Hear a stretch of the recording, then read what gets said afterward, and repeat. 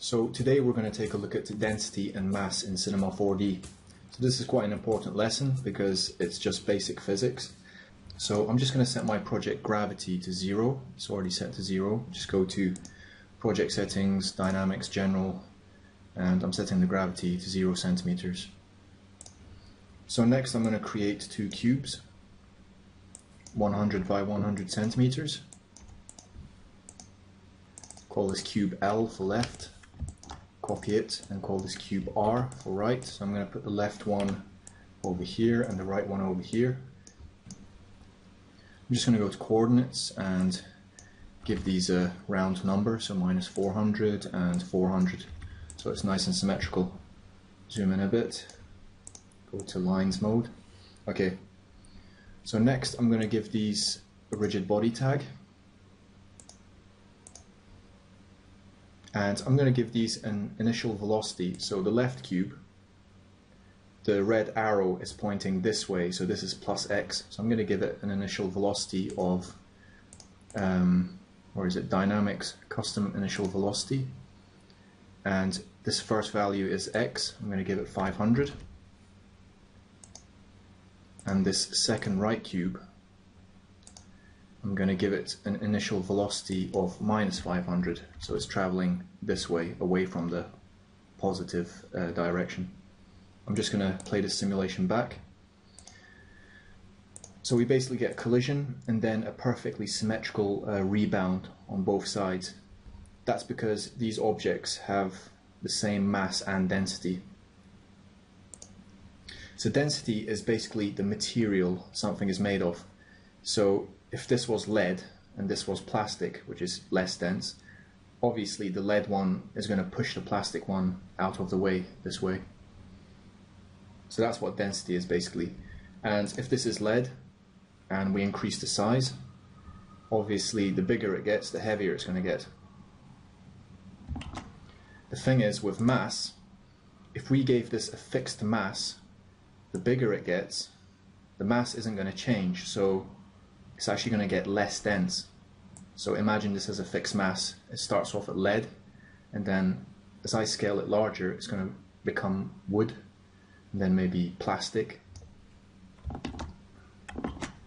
Assuming the density is fixed, the larger something gets, the heavier it's going to get, the more mass it's going to have.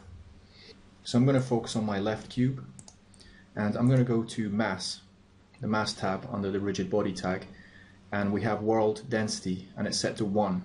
So basically if this cube is 100 by 100 by 100, basically 1 meter cubed, it's going to have a density of 1. If I made this y value 200, it's going to be 2 meters cubed, so it's going to have a world density of 2, and I'm just going to play this back. And as you can see, it's heavier, so it's pushing this right hand side cube out of the way because they're both made of the same material and this one's larger. So I'm just going to set this back, and we can actually give objects custom density and custom mass. So I'm going to give this left cube a custom density of 2. So even though they're the same size, this one is now more dense, and it pushes the right cube out of the way. Just has more. So basically this one's lead and this one's plastic, because this one's more dense. So I'm just going to set that back. The right hand cube, I'm going to give it a custom mass.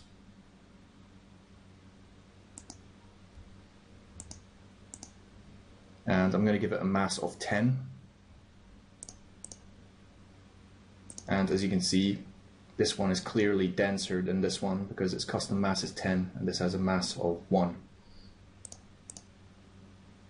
Even though they're the same size, basically mass and density have a kind of relationship. If this has a mass of 10 and this has a mass of 1, this has got to be a different material like lead, and this has to be something like wood. So I'm just going to set that back. And I'm going to make this left hand cube really large. So it's much larger than this one, but I'm going to give it small mass. So even though it's large, it has a small mass, so it's like styrofoam plastic in a way. And this one has a mass of 1, so even though it's larger, it's still getting pushed out of the way, because this is something like lead and this is something like plastic.